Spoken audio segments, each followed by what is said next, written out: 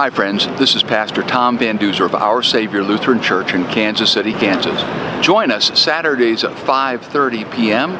or Sunday morning 9 o'clock or 11:11 a.m. Check us out on the website. Thanks for listening. You know, Jesus loves kids.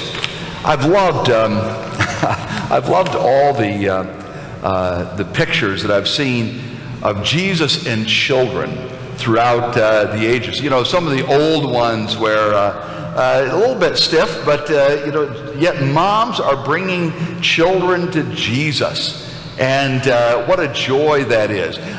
This is one that I grew up with. I think it was on my bedroom as I was growing up. Francis Hook's Jesus and the Children. Maybe some of you remember that. I think Concordia Publishing House printed so many of these and put them in frames. And even newer pictures of Jesus with children around him.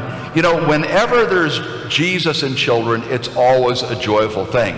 Maybe you remember this picture, the picture that is on our preschool wall.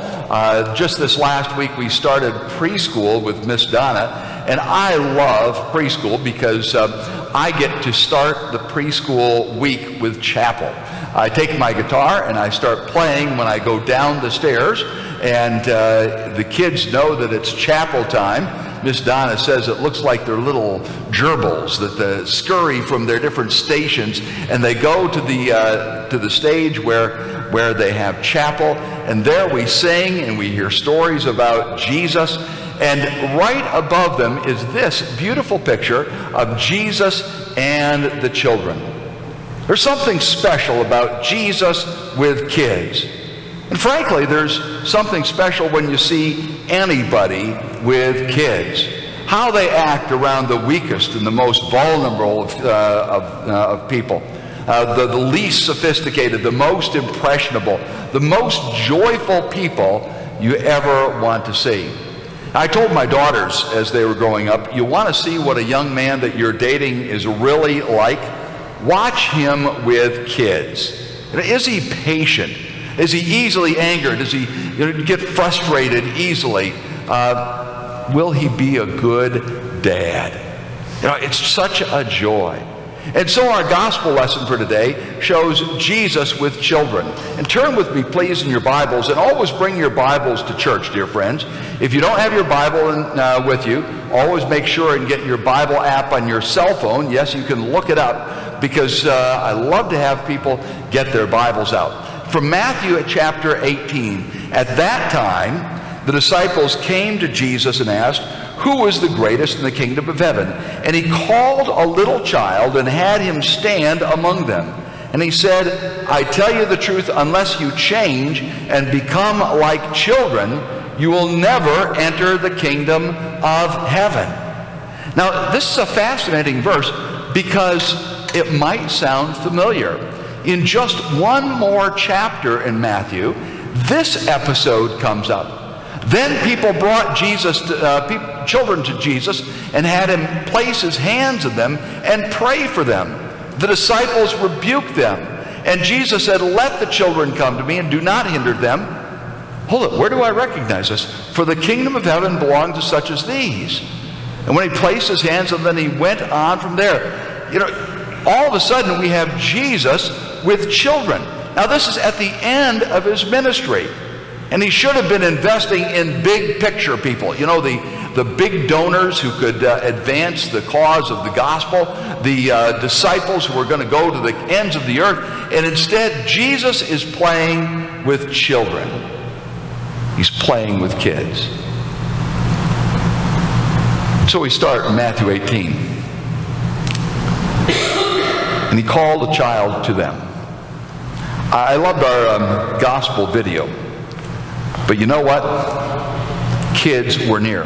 I don't see this story as Jesus saying, wait, hold it, somebody go get a child. We'll wait here a half an hour until you get him from in front of the computer screen. No, I think the kids were right there. The kids were right there along with Jesus. There was something about that kids loved to be there, and parents wanted their children to be close. There's something about being close.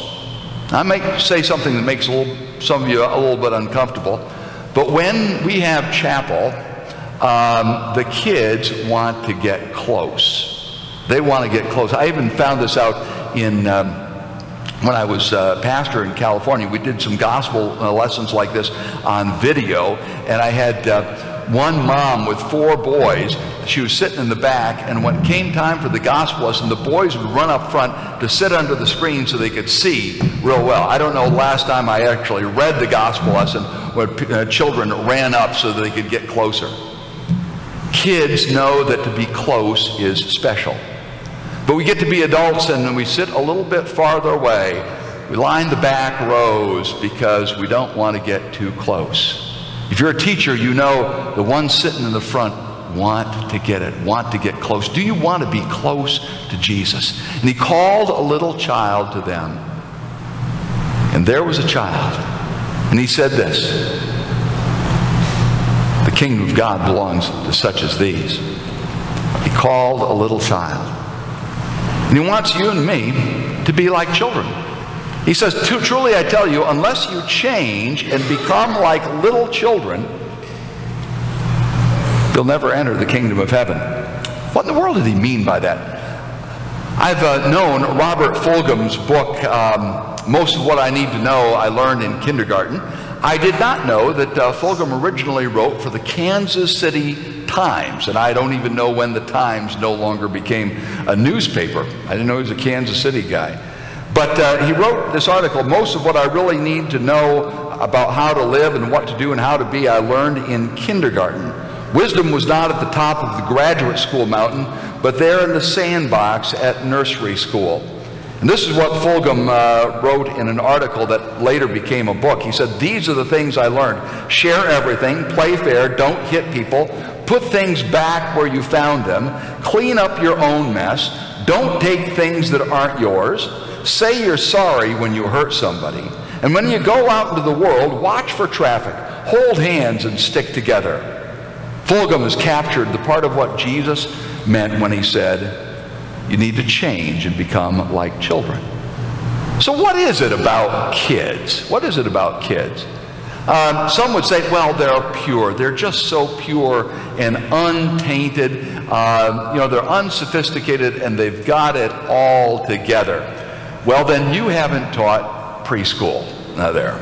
If you think that kids have no problems and have no sins and have no selfishnesses and have no faults, you probably haven't raised a toddler either. Now there. Kids even sin. You know, one woman said this to me recently, said, I started out to be the coolest mom in the world, and I ended up to be the wicked witch of the kitchen who won't let him eat dirt or put his toys in the toilet. I won't let him do anything fun. I'm mean.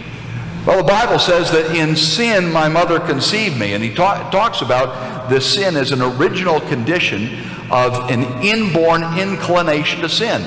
Mary and I had 3 daughters. We wanted to raise the perfect kids, but you know what? They ended up being little sinners, just like mom and dad. And so that's not what Jesus is getting about. He's not saying become like children and don't sin. I think what he's saying is become like children and have need.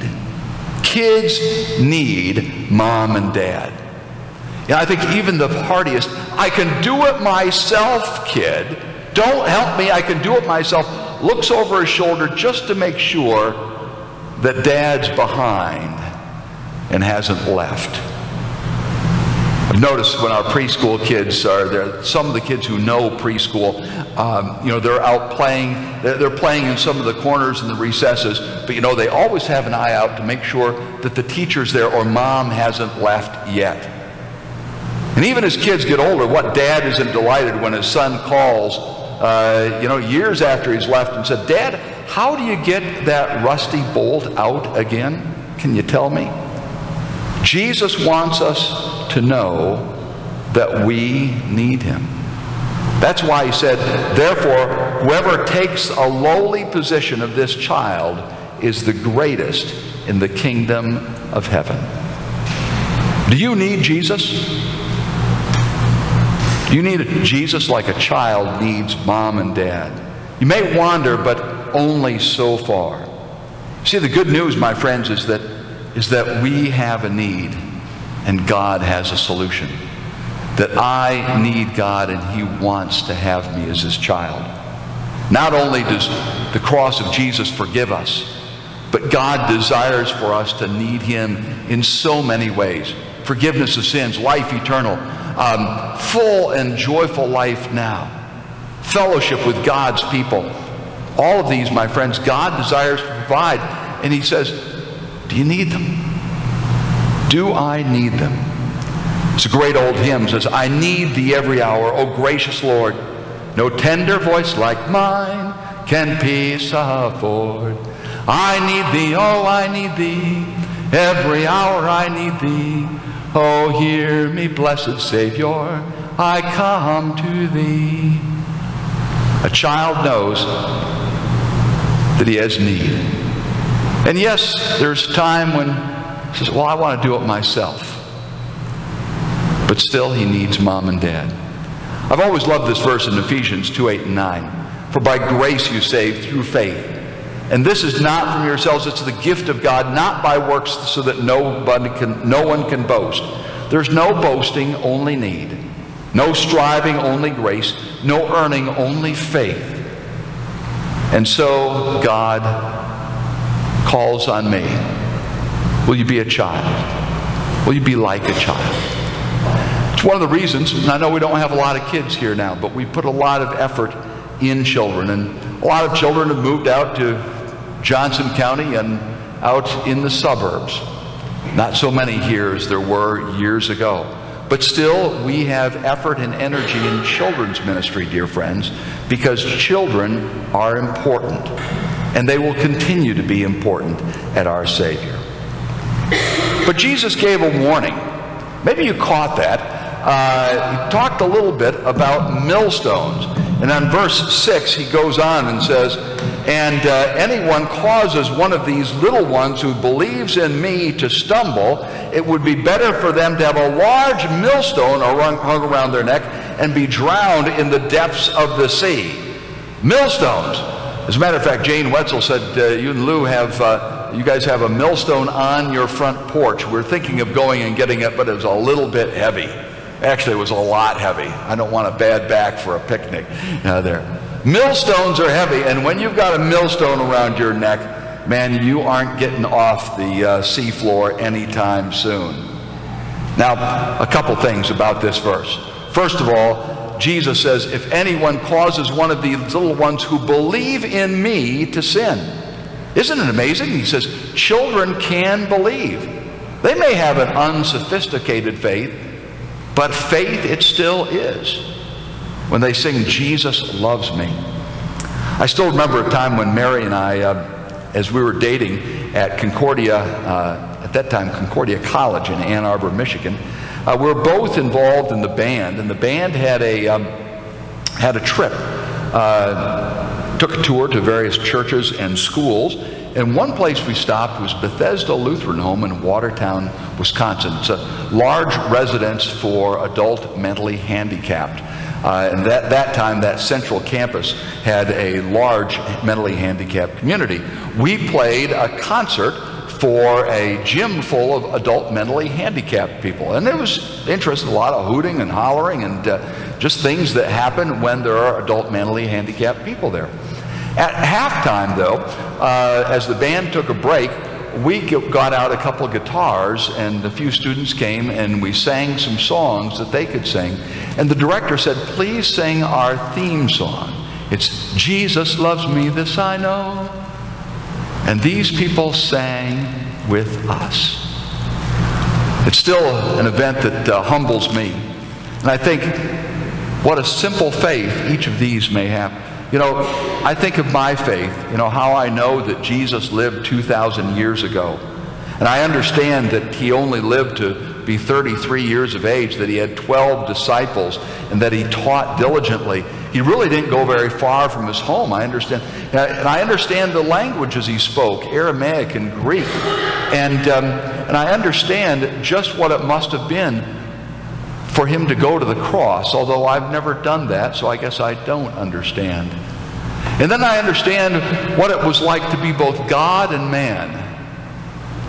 No, as a matter of fact, I have no clue what that means. I have no clue what it means to be the creator of the universe, to be one with the Father and the Spirit, yet to come to earth and become a child and have to go through potty training and teething and go through, well, what it means to be human. I have no idea what that means. And so maybe my faith isn't all that sophisticated. God calls on us, my friends, to have faith like a child. And remember also that children can believe.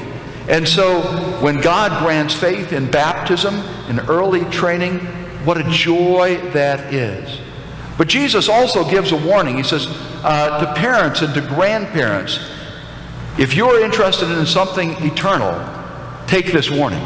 If anyone causes one of these little ones who believe in me to stumble, it would be better for them to have a large millstone hung around their neck and to be drowned in the depths of the sea. The souls of your kids, God takes seriously. And for parents who say, well, I'll let my kids decide. I wonder, have you decided? Is Jesus yours? If you say, well, it's only church, they have sports, they have homework to do. What value do you place in Jesus? For those parents who say, well, let's not go overboard on this church thing, they have little passion for Jesus themselves. But Jesus has passion for you, my friends. And he calls on you with grace and says, come, be my child. And I encourage parents to be children in the way that you raise your children, and grandparents to have a simple and joyful faith, because kids catch that. I'm going to say a mini amen, because we're talking about judgment here, and we're going to have a second mini sermon, and I'm just going to read this. Pastor Keith Haney was kind to us when he so tactfully stated something that many of us wondered about.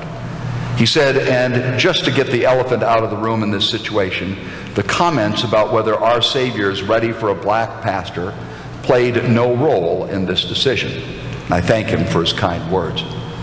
Now, our first lesson for today said this: when I say to the wicked, you wicked person, you will surely die, and you do not speak out and dissuade them from their ways, that person will die for their sin, and I will hold you accountable for their blood. That's from Ezekiel 33.